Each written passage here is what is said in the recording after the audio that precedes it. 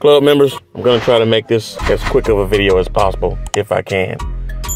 Speaking on a couple of points, there have been some messages sent to me, and I hear you loud and clear, and I feel the same in a lot of it.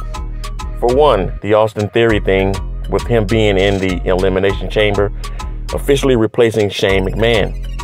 Now, I don't really want to see, I didn't want to see Shane McMahon in the Elimination Chamber, and I'm not too fond of Austin Theory.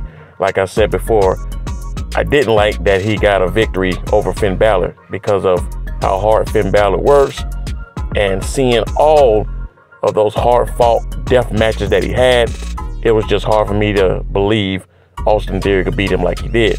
So I don't want to see Theory as well. Not sure why he's just being pushed. There were a lot of other people that could have gone in.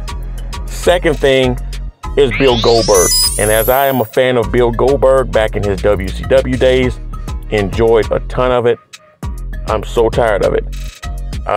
He comes back in and just instantly gets a championship match.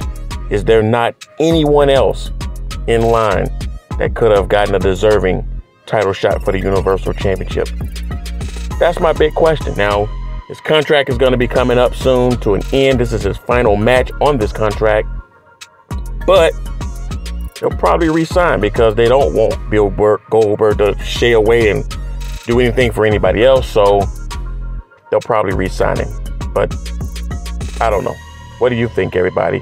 Just a little rant from me. What do you feel for the Bill Goldberg as he keeps coming back and keeps being put right there in a championship match? I mean, what happened to the days of earning these championship matches? What happened to the days of the rankings? I guess all of that shit is just down the drain. Till the next video, I'll see you again.